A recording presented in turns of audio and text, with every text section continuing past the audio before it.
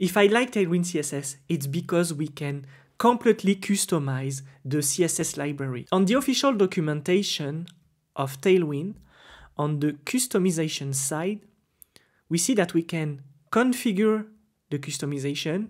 We can also customize the content, our themes, the screens, the colors, the spacing. We can add plugins and presets. And if we start by the main file of Tailwind, which is tailwind.config.js, we see down there that we can configure the colors, the font family, but also the spacing, the border radius, etc., etc. Tailwind CSS is using classes to refer to CSS, and this CSS is actually generated on the fly.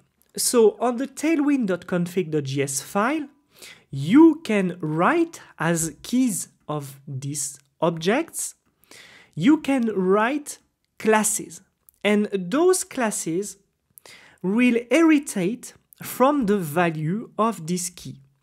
And sometimes this value can be strings, numbers, or objects, or array.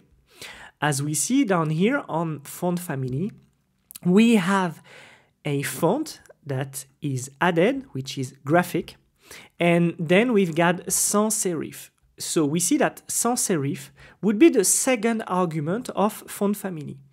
Basically here, font family sans with graphic and sans serif will make for us a font family semicolon graphic sans serif. Okay? Nothing really special there.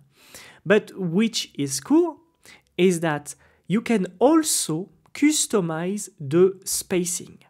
So the spacing with Tailwind CSS, and it's a very important concept, help us to deal with the padding, the margin, the width, the height, etc., etc. So we see there that immediately we can say that the spacing that we are looking for can be defined there as pixels, rem, or any other unit. Here we've got the example of a theme that specifies the size of, for instance, our screens. I want to put a certain size on the sentence. Okay, so I'm going to put text dash to say that I want this text to be text LG. What happens if I put another size? Here we see that my code editor already corrected me. We got two different sizes and there is a conflict. What I can do with Tailwind is that I can say that I want to have text SM, but when I'm on LG, so when I'm on a large screen, semicolon, I want to have text LG, okay? So here, text SM will be applied to all the sizes of the screen that are lower to LG. And if I go to my tailwind.config.js, I can add the example that I have there on my team. So I'm going to take this screens, okay, on my team, and I'm going to add it, and I'm going to save. Tailwind CSS understand that all those sizes have a limit, a media query limit of this value every time. To make a big difference on that, what I'm going to do is to expand the size. So I'm going to have text XX, and here I'm going to put text 3XL. And so there's a moment when I'm going to switch, and there we go. I'm going to get back there, and I'm going to move again, and look here up there, you get the size, okay, of the screen, the current screen. So we see that I'm moving the size, and when I pass the limit, which is 976, okay, 176, we see that my text is changing. This is because LG has been defined there as 976. Let's give another example now. Let's say that on MD, I'm going to put an alternative, and here I want to have a text LG. And let's say that on small, I'm going to have a text base, okay? I'm going to save this. I'm going to pass step by step to all those sizes. I'm going to get back, and I'm going to get back there, and please have a look in here on the size.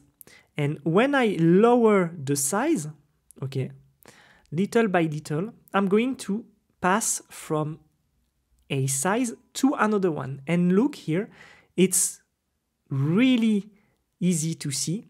We change the size dynamically. It's also working for colors. It's also working for font family. And this is something really useful. Instead of having JavaScript function that help us to change classes, attribute, whatever, we can use Tailwind for that. Here on the documentation, we see that the behavior can change there when we specify a width. And of course, those widths are provided by Tailwind, but you can change them, customize them if you want to or if you need to. It's exactly the same for spacing. On spacing here, you can specify that some elements there can have a specific spacing, all right? And those numbers, specific numbers, they are used. So if I go here and I put my spacing, object there with this spacing would be applied to all classes that are calling as an argument the spacing. Here we got 2 sentences and we want to put some space under the first sentence. When I go to my page, I apply a margin bottom of 1. To understand how to add margin, padding, and spaces, please refer to the video spaces. In my tailwind.config.js, I said that the spacing 1 that I applied here as an argument of the class is 8 pixels. But just for the example, let's put 100 pixels and let's get back to our application and updating. And here we see that now the spacing with 1 is of 100 pixels. So you can build your entire system of spacing with Tailwind. And this is really amazing because Tailwind is by nature providing already made spacing grid, but actually if you have a different vision and if the design system that has been given to you by a graphic designer, for instance, is different from Tailwind, actually you can build a new design system directly there with your own spacing, way deeper into the customization possibilities. With Tailwind, you can create what we call plugins. And plugins, it's some kind of helpers that helps you to create style sheets with JavaScript. So it can be useful in many situations. If you want to create some elements such as utilities, such as components, match component, add base, add variants. Let's say that you want to go way deeper into the work of a front-end developer and create really specific design. You would need to create what we call a plugin. What are arbitrary values? Well, it's values that you can directly inject into the CSS class that you got there. So let's take an example. Let's take this background color there, which is not part of my customization file, okay? I just put that, and we see that IntelliSense already recognized the color, okay? And when I save and I get back to the app, there we go, my color has been applied. So these arbitrary values are values that you use not necessarily everywhere, but you set up directly inside the current CSS class there. And that's what is cool with Tailwind. We can also build on the fly like this without registering all the values that we want to customize inside tailwind.config.js. We can build our design system like this, directly inline, what we call inline style, directly into the HTML. Using Tailwind CSS is amazing because it provides to us a lot of classes already written CSS that we can use. But do we really need to never write CSS? Sometimes we do. We need to write CSS. Tailwind is providing to us a directive called layer. So when I go to my global.css file, and I'm going to close all of this to be clear, there we go. We can apply layer, okay? Layer is a directive that helps us to write CSS for a certain scope. Up there, we imported actually Tailwind already. So layer here is available there. And down there, we see that layer, okay, can add style to Tailwind base, component, and utilities. And remember, base, component, and utilities are on the top, they are imported. And I can overwrite here by typing layer base.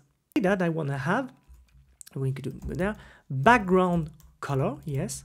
And let's put, for instance, lime. All right. If I get back to my app, what's going to happen?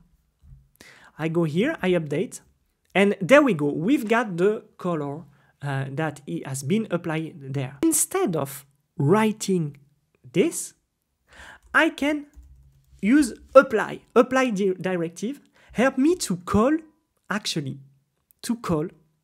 the classes that are provided by Tailwind. So here we see that I have an apply text to Excel, but let's say that we want to do apply BG, and let's say BG, let's put a gray slate, there we go. And I'm going to say like this. I'm going to get back there and remove this class that I had previously, removing it. And there we go. I get back, I update, and what's gonna happen is that I have my background in gray. So what happened here is that I can call as much as I want Tailwind classes. So I can call text white, for instance, and there we go.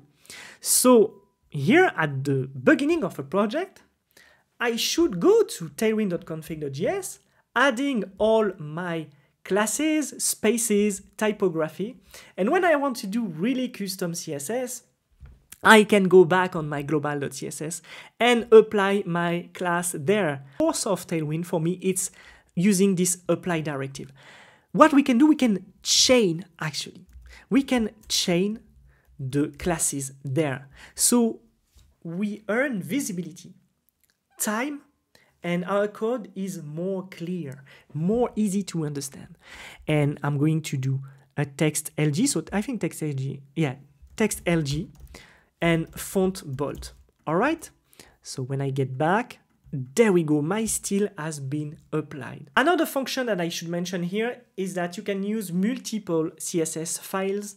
And by that, you can mention them in your post CSS import. If you don't want to write CSS, you can focus on writing plugins. So as I told you, plugins are JavaScript functions, basically, that will help you to write CSS by JavaScript.